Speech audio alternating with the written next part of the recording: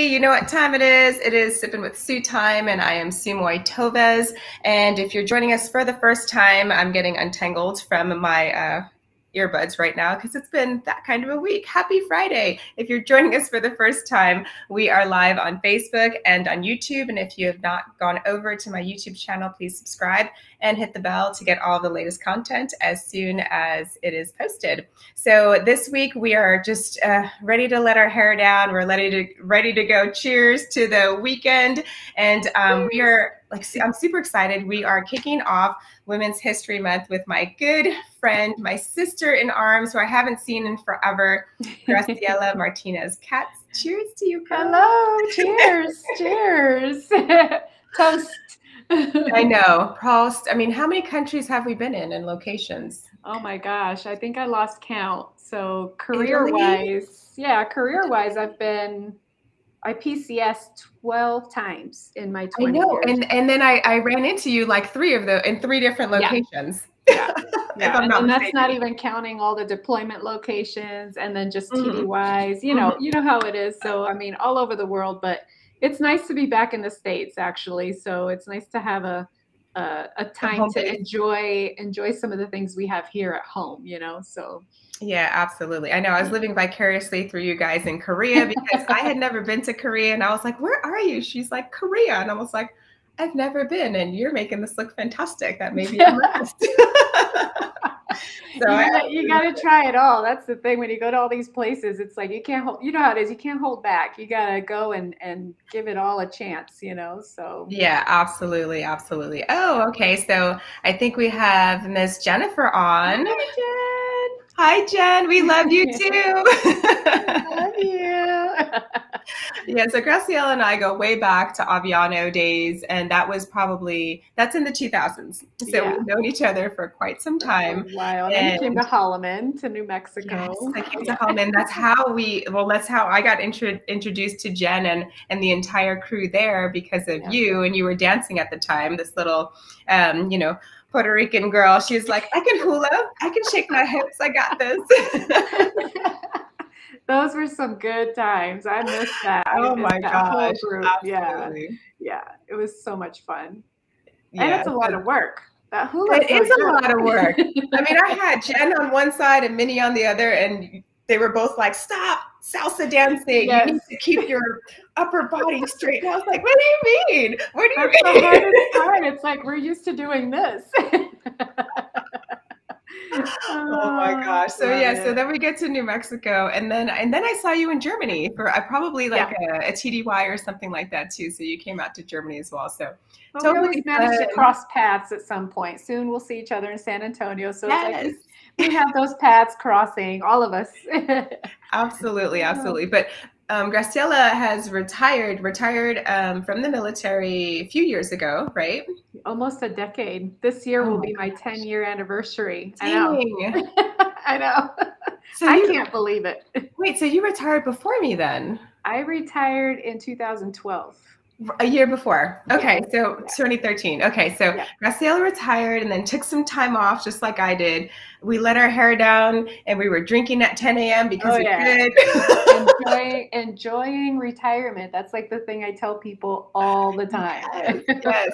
Enjoy retirement, lap it up, and then moving on to now your new passion. So we're going to go ahead and get things kicked off and started with telling us just a little bit about your background. I mean, we know that you've been in the military, you retired, but just a little bit of your background, where you came from, where you are now in the world, just so that folks can get acquainted with you. Okay, so I grew up in Jersey. I'm a Puerto Rican girl from Jersey, so a ton of family on the island, so a lot of back and forth travels. Joined the military, which kind of took me everywhere. I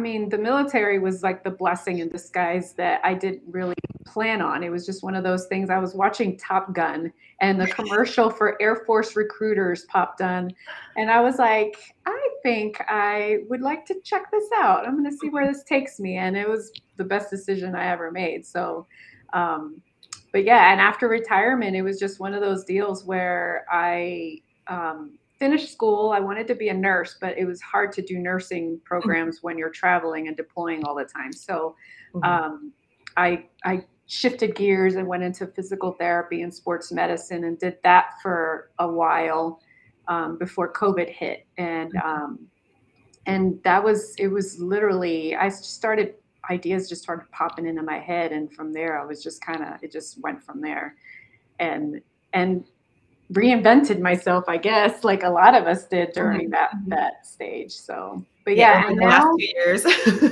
So I continued traveling because my husband is still active duty. So we're now stationed in New Mexico. So we went everywhere. We went from Boise, Idaho, which we love. From there, they took us to Germany. And this was all post-retirement. So, and then Germany, now we're back here in New Mexico. So, and loving it. It's been a great experience. So you're closer to me, so I'm going to see you soon. Yeah, so I'm closer to a lot of people. Yeah. That was one of the main things. I'm like, who am I close to now? Yeah, and you realize in the military, again, our military threads run super deep, and then you start going to places and you're just like, okay, this person's here, this person's there, and you just meet up and it's like you pick up where you left off. It's just a great thing. So I love it. Exactly. So tell us a little bit about your book writing journey. So have you always wanted to write your own books, or was it like you just said where it just popped into your head and now it's starting to kind of form? My only experience in writing was the 20 million papers I had to write for my master's degree. You know, that was about as far as I got, but I did get a lot of praises from my teachers. Some of them, they were like, you should put this in journals because it's very well written, blah, blah, blah, you know. So I kind of started checking out avenues for that, you know. And then it was just, I don't know, the story's always been in there. Like I always imagined this one character in my head that she was the main thing that started it. As my career went on, every time I went somewhere, traveled to a new country, I imagined her and how she would be the strong person, yet slightly has her faults, just like all of us do. And it kind of went from there. And every now and then I would jot notes down. I had them like in a little notebook that I would keep for years. And then, like I said, COVID hit and it was literally shut down. And I just remember waking up. It was got to be like 12 o'clock at night, 1 o'clock in the morning. And like her story was going. It just was going. And so I just sat down and started writing. And it was like 1 o'clock in the morning till about 6 a.m. And next thing you know, about 3 chapters in, and it just kept going from there. It just blew up. And I was like, all right, I'm just going to see where this goes. Like for me at the time, it was still just a hobby. It still is, you know? So it was like, I'm just going to sit down and see where this goes. Next thing you know, other characters are getting created and it's just exploded from there. So and I ran with it, like with all of those sticky notes and colors behind you. Exploded. It's literally, it has, and when I say it exploded, like it exploded, like the characters became alive. I would be sitting watching TV or just going for a run, and all of a sudden I can hear their voices with what kind of dialogue they're going to say next to a certain situation. I just put them in, you know? Awesome. And my editor calls me a discovery writer. She's like, you're a discovery author. And it's usually described for people who I know where I want the plot to go. Like I already know. It's just, I don't really know the direction it's going to take. I just go with the flow. Okay. And it really is just where the characters are really taking me where they want, you know? And then I just kind of research it and go, okay, if this is where you want to go, let's figure this out. Very cool. Awesome. So tell us a little bit about the book. So you've got the first book that's up and coming. Tell us a little bit about that book, and then the books that are coming, which is the trilogy, and then what inspired the stories. I know that they're coming to you in your head, but what inspired this main character?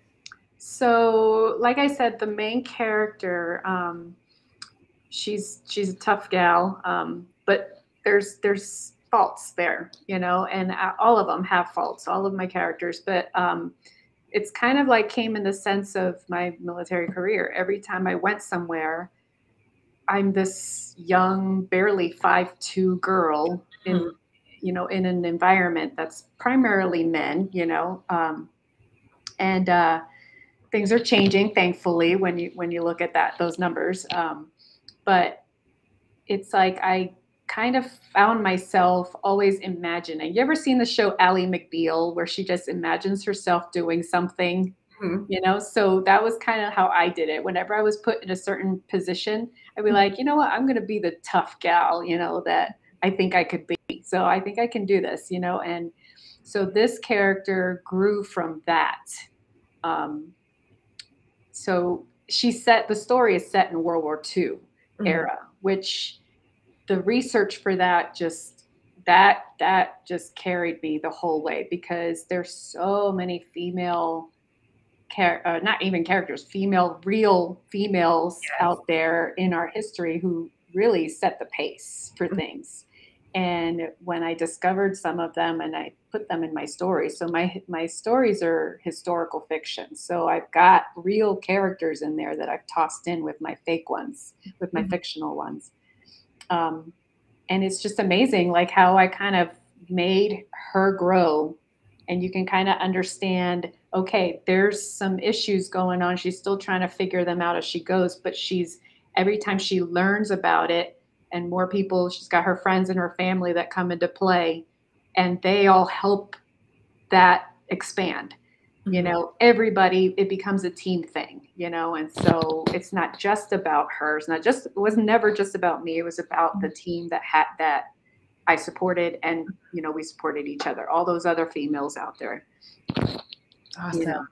Oh, I'm so excited. So, So, okay. So how does so this is book number 1. How does the trilogy kind of morph itself into play? Like, is it, because you have an editor and you have, I'm sure, you know, the publisher and all that stuff. How does that actually work?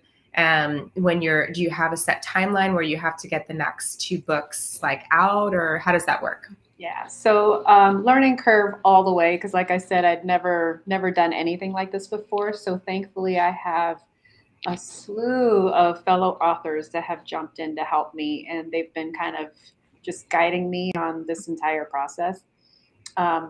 One thing was that a lot of people were surprised when I told them was I actually already wrote all 3 books. All 3 have already been written.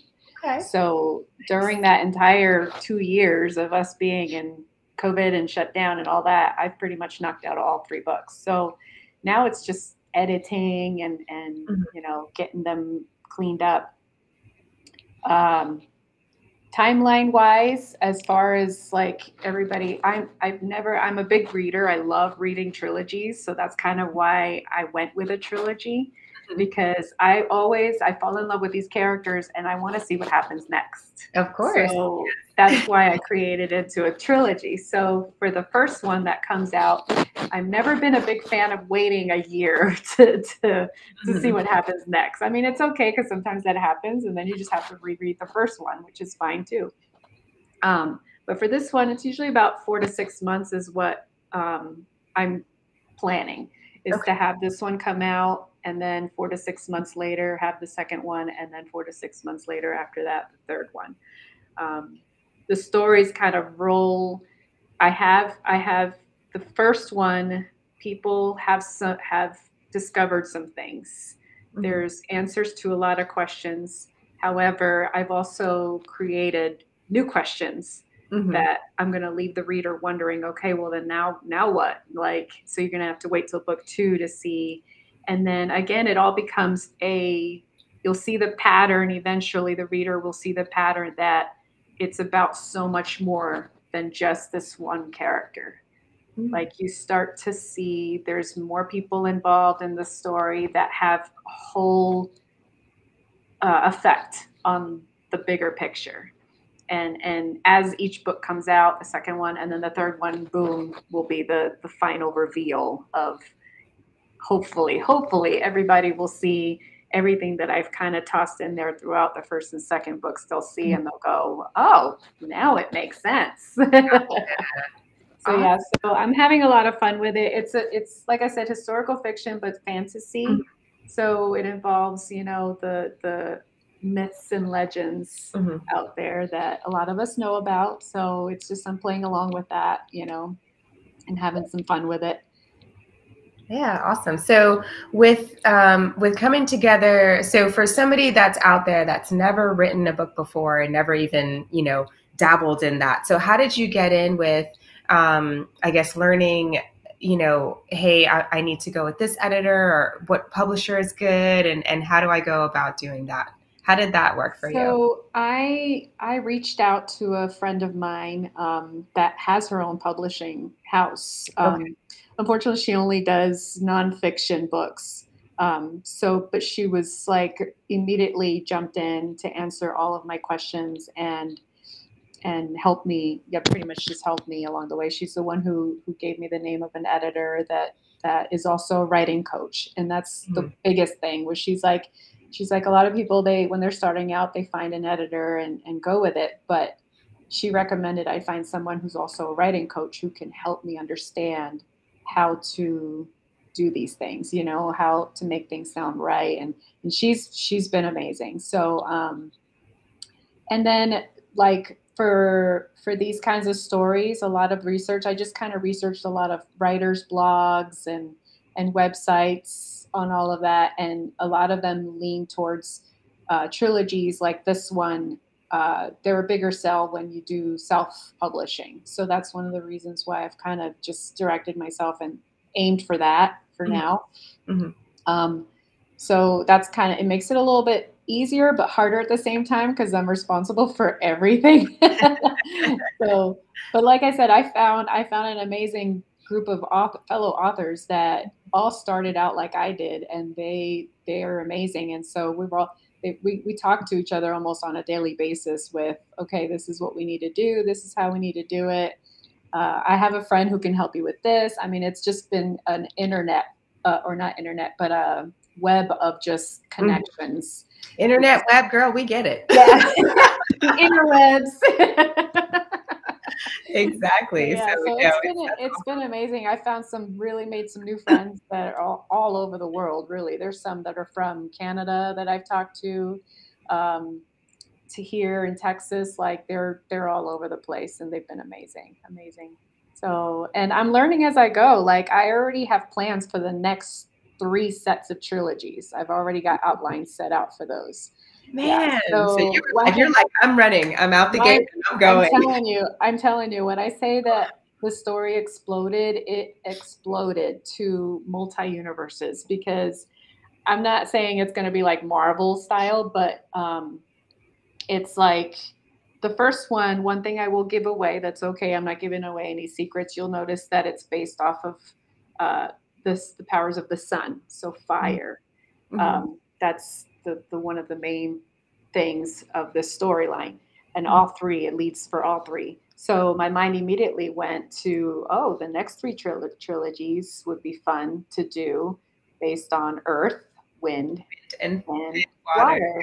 So that's where it's headed. So heads up to anybody who ends up falling in love with this story. Look for the next 3 sets of trilogies that are be coming out, because I'm haven't decided if I'm going to connect the characters in there or make them separate or just have like little cameos. We'll see, but it'll be fun. I'm already excited. I'm already reaching out. One of them is going to be set in Italy, so I'm already reaching out to everybody. Yes, I need everybody's help to give me, like, I mean, I lived there for 4 years total. You were there for quite some time too. 4.5. Yep. We have our own memories, but you know, I like to hear other people's experiences too, so I can kind of build on them. Bruno, Tita, Vicky, exactly. Hey, we need you. Exactly. I reached out to my old landlord and his daughters. Awesome. Yeah. So. Well, like I'm drinking, I told you I was drinking my Benducci. This is my last of my Tuscan wine of this brand, of this particular grape. And so I'm more than willing to be, you know, the person that goes back to Tuscany to help you out.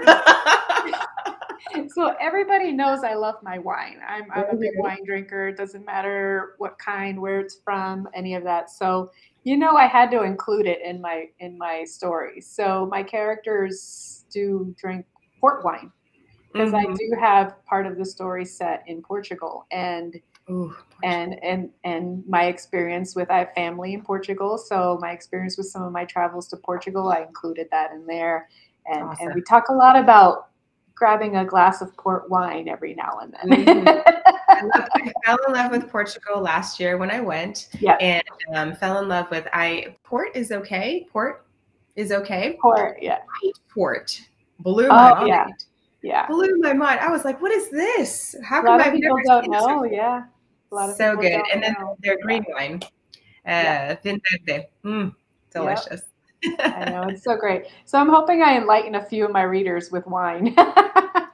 Absolutely. That was a good thing. And we were just talking right before we came on, Graciela, when I came to Italy. I came from Italy and got to New Mexico. And remember, you were already there. And we wound up meeting each other in Walmart. And then it became hey, Graciela, come over. I had a pallet, you guys, that was literally delivered with my household goods from the military, from Italy. And we waxed off damn near that whole pallet of wine. Yeah. In like 5 months. and things have not changed because I can still do that now. And I'm very proud of that. Oh my gosh, I love it. Okay, so when can we expect the book to be released? So for now, it's definitely planned for the first week of April. So I'm hoping first week of April. I'm just doing the final touches, editing touches. I still have a few more little tweaks to make here and there, but I mean, we're shooting for the beginning of April. It'll be on Amazon. So like I said, I'm self-publishing, so I'm just loading it up on Amazon, Kindle, all of that good stuff for anybody who has that. I have on my phone. I'm excited. Yeah, so I'm excited. Like I think people will enjoy it. I hope they enjoy it. And that's the only reason why I'm doing it. I'm not trying to be this grand, success that's, J.K. Rowling or those guys, I just want to have fun with this, and I hope other people enjoy it. You never know, though. I mean, girl, you dream big. Yeah. You never know. Who's going to be, who will play your character in the movie? Have you thought about that? Well, it has to be somebody who likes drinking wine. That's all I can say. Food for thought. We'll catch up with you on the next episode. We'll be like, okay, so the book's out, the movie's gonna happen. Who's playing, the lead character? Yeah. Awesome. So I'm excited. So how can we get updates, and how can do you have like a website? Do you have a blog where we can get updates as you're going along the process, or is there anything like that for your fans? Yeah, so I'm, like I said, I'm learning. This is all a learning curve for me. So I just set up an Instagram account like 2 months ago, about 2 months ago. And basically that one specifically for, book promotion and all that stuff, and my experience, experience with the thousands of stickies that I'm getting drowned by. But yeah, for now we've got the Instagram, my Facebook. Eventually, when I get everything set up in Amazon, I will have an author profile set up on there. Okay. That people, and I'll update all of my books and everything as it's in the works. I'll put stuff on there. That's pretty much it. I haven't really decided yet if I'm going to set up a little website to do some things on there. So I'm thinking about that as well. But for now, everybody can pretty much, if they follow me on Facebook or Instagram, you'll see everything because I'm usually putting daily updates on there. Okay, perfect. And then so we're looking for daily updates on Facebook and on Instagram, and we'll definitely make sure that your pages and all of your information is put in the feed after we get off of here. Yes. And then also we can look for the book around April 1st, which it's my birthday month. So happy birthday. Yay! Yeah, yeah. Yes. Whoop, whoop. That's amazing. So awesome. So is there anything else you'd like to add on the book, or, how you got there, and or any, this journey in general? It's been a lot of fun. Like I find myself, it's one of those things where it took a long time, like, 20 years in the Air Force, Mm-hmm. master's degree, worked about 6 years doing yoga and working in physical therapy and stuff. And I absolutely loved all of that. But it didn't become an actual obsession until I started writing. Mm-hmm. And it's to the point where really, like, I wake up in the morning and that's the first thing I want to do. And Mm-hmm. I absolutely just fell in love with the entire process, and I look forward to it every day. Like I said, I'm already excited about working on the next sets, and so, and I'm hoping out of the entire process that when people finally see the finished product, they kind of see an inspiration out of it, like I want to see, there's so many people out there that they've always come to me, they see this. So far, I've gotten a lot of responses saying, oh my gosh, I wish I could do that. I wish I could do that. Well, I never thought I could, Mm-hmm. and I don't mean just writing. I mean, with anything, I didn't think I could do this, but if you hesitate, or just not hesitate, jump in and do it and try it and see what happens, Mm-hmm. and see what happens from there. And then you never know, that fire in your belly that you didn't know was in there just ends up exploding. You take off, you're ready, Yeah, you're ready. Yeah, yeah. And fantastic. then with my story, I kind of didn't even see it happening until I kept writing, and I just started noticing that it's very much like, this is kind of perfect timing that you did this for Women's History Month, because it is a very female empowered type of Mhm. story. It's very girl power in there. So a lot of my lead characters are all strong, tough women. They still have their issues, just like we all do, and that's why I did it that way, because I want them to be real. I want people, Yep. other than the mythical part of the stories, they're real. Yeah. Yeah, Yeah. yeah. Yeah. So Well, good, because we need that inspiration. We need that power. We need, that drive. We need those other people out there doing what you're doing, so that, the younger generation and other people that come behind us can sit there and be like, I am inspired yeah, and I want to do that too. And, you have those good positive exactly. role models to kind of just go forward with. So Exactly. fantastic. And that's the one thing. Like, if anybody gets anything out of this, I just hope there's a few people that I've touched and inspired to do the same thing, to jump forward and do whatever it is that they thought they might be able to do one day, Mhm. and they just never thought they could. And hopefully they'll wake up in the middle of the night one day and say, I'm going to do this. And it's like an explosion of sticky notes. And yep. And then next thing you know, a couple of years later, this. Yes, that is so freaking awesome. So I thank you so much for coming on. Thank Thank you for telling you. us all about your new book, the trilogy, and the trilogies to come, which is also super exciting. Thank you. Thank you so much Again, for having me. yes, always. It's been so long, and we kept running into each other and crossing paths throughout our entire 2 decades of our military careers. So this has been outstanding to see you doing this, and putting your heart, passion, and fire into it. So I am super proud of you and excited for these books, because I'm a big reader, and yeah, I've got my Kindle here on my phone. And like, I can't wait. And I'm a huge proponent of, like, a lot of my books are coming from Amazon anyway, and so this is just too easy. I'd be like, Sweet. open, and I'll be like, and like, heaven knows, like, I no longer sit on a plane anymore and put in my buds and watch movies.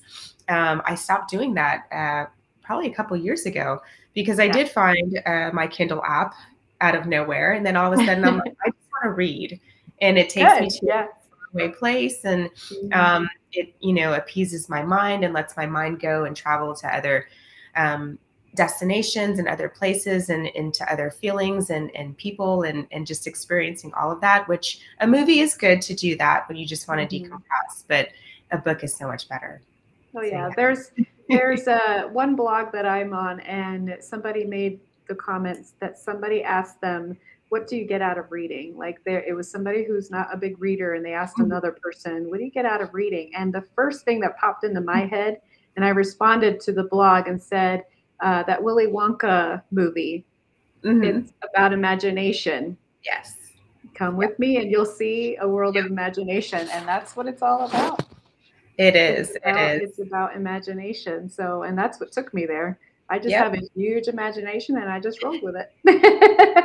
You're exercising your mind creatively and taking yourself to those places with your mind when you read. So it's movies are fantastic for the visual, for the audio, for all of that. But there's nothing that could get that. Awesome. Well, thank you again. So like I love to do actually with all of my guests is I like to do a just for fun speed round. So are you ready? Yep. All right. So favorite author? Right now it's Nora Roberts. I've been a big fan of hers for a long time. Yeah. Very cool. I mean, I'm reading Diana Gabaldon right now, the Outlander series. Okay. So yeah. Cool. And I haven't seen that, so I haven't watched it or haven't touched base on that though. So yeah. I highly recommend you read the books first. So that's what I started doing. Huge Anne Rice fan. Huge Anne Rice fan. Oh yeah. So I stopped when I read Interview with the Vampire, or was I in? I might have been in the middle of Interview with the Vampire when I went ahead and started watching the movie. But I was like, wow. And just like that, and just like Game of Thrones, I was like, I have to read the books first and get my mind there and absorb all the characters and how they develop and how it journeys and how things twist and turn, because you will never get that in a movie because it's the condensed version of that. And so now I just do not do it. I read the book first and then I do the movie afterwards. I do not do the opposite or do it in the process of, because it just, I say Game of Thrones, but that was kind of like that was one time. So we watched Game of Thrones and I'm in the process of still reading the books because there's like 19 of them. But I know. it's just one of those things. I can't do it. I have to. Yeah. No, it's absolutely. I mean, the show is really good, but it's like you said, you get a little bit more in depth with the material with the books that helps you actually enjoy the show that much more because you just understand that character. Exactly. Yeah. Bingo. That's exactly what I was trying to say with all that. All right. Favorite book?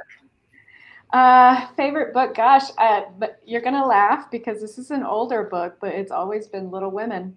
It's something about, I read it when I was a kid. And I think that's probably where all of this kind of, the seed was planted back then when I read Little Women for the first time. And I just was like, I loved the idea of these family of sisters that are so strong, the mom, everybody. It's like just they're the main ones. And you didn't see a lot of that when we were kids, So, but yeah, Little Women. All right. Most influential female for you? Audrey Hepburn. Oh, okay. So she's in my bathroom over there. I have her right there.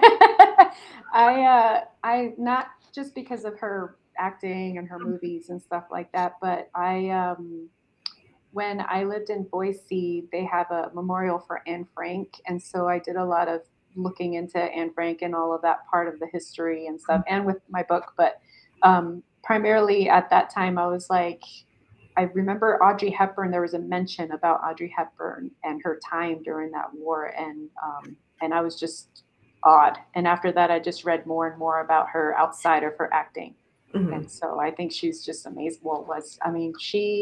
She did like the Goodwill, or not Goodwill, the ambassador, the UNICEF. She was, amazing. So outside of all that, but what she did during the war was what kind of just took it to a whole new level for me. So yeah. Awesome. Okay, so if you could sit down with one female, living or deceased, who would it be? I thought about this question, and it's kind of funny because and it's going to sound cheesy, but it's the one of the characters in my book. She's real. She's a real character that I tossed in my book. And I researched her. When I started researching her, I became obsessed with her. Mm-hmm. She's, an undercover agent, American. There's a good storyline there, and people will probably. I think some people have already known about her because I think there's a movie out about her, but I didn't know. Nobody. She's this tough female soldier from the war that did a lot, Mm-hmm. but I didn't see a whole lot about her anywhere. So I was just intrigued. So that's one of the reasons why I was like, I'm going to throw her in the book. She's going to be, she's not a main part, but she's in there. And I think I would like to meet her. If she were still alive, I would want to shake her hand. And who is it? So her real name is Virginia Hall. Okay. They called her the Limping Lady at the time. So she had an injury, Mm-hmm. A hunting injury that resulted in an leg amputation, but that didn't stop her. Mm-hmm. It didn't stop her from joining the OSS at the time, mm-hmm. And doing some amazing things during the war. So that was like amazing to me. I was like, okay. And then she's just one of the many other female people in our history that mm-hmm. I have added into my story. You'll find other ones tossed in there that have done some amazing things. And it was a lot of fun researching all of them and looking into their stories. Yeah, I would want to meet any of them and shake their hands. We all have a story, whether it's told or not. So yeah, exactly. I love it. Thank you so much for coming on. I appreciate it. I haven't seen you in so long. Virtual hugs. I'll see you soon. Though. A couple months. Yes, for sure. And for everybody else that's out there, thank you so much. And we will see you all next week. So take care.